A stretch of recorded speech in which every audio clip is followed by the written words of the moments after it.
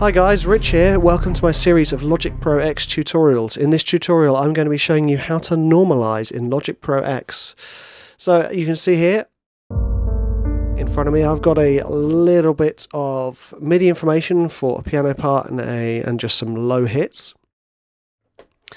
And I'm going to bounce this in place. Now the reason I'm going to do that is because I want to then normalize the file. Okay, so what we have here is, so I changed the name, let's call it Norman, and I want to look at all this information. It's going to go to a new track, yes, source, I'm going to leave the, leave the source, because I want to play with that in a second, bypass effects plugins, no, include audio tail, yes, include audio tail in region, yes, include volume panel automation, yes, normalize.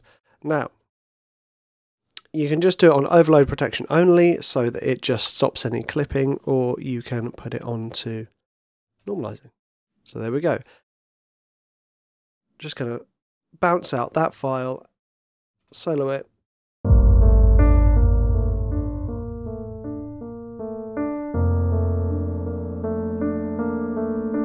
So let's hear the difference. In fact, let's see the difference. Now I'm going to bounce this out. In fact, that's going to bug me otherwise, isn't it? Yeah, I'm just going to add a little sustain to that start note, otherwise it's going to sound a bit pants. There we go. Okay, so let's bounce this in place again, and we're going to call this Pete. We're going to leave normalization off.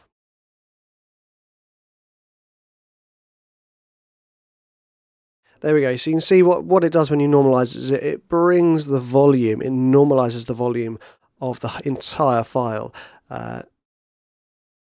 which has its uses.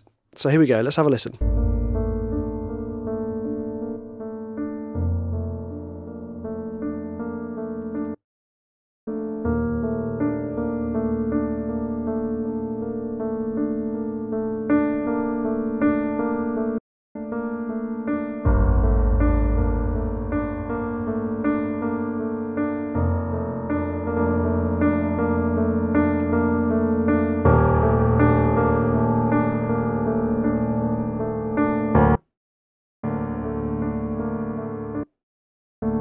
Now, say you started with just an audio file, our audio file, Pete.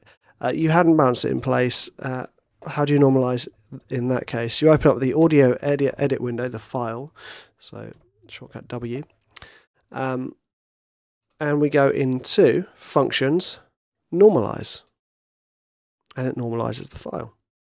So now, as you can see, these look exactly the same because this one was normalized. Norman was normalized by bouncing it through when we bounced it in place, and Pete was normalized when we edited the audio file. Two ways to normalize.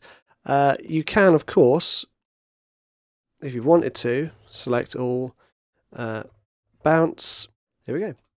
Normalize the whole track when you bounce. I wouldn't recommend that personally, but it's up to you. There we go. 3 ways to normalize. Normalize through bounce in place, normalize through the audio editing window, normalizing when you bounce your tracks. Okay guys, go ahead and practice your normalizing. And don't forget to like this video and click subscribe. Thank you.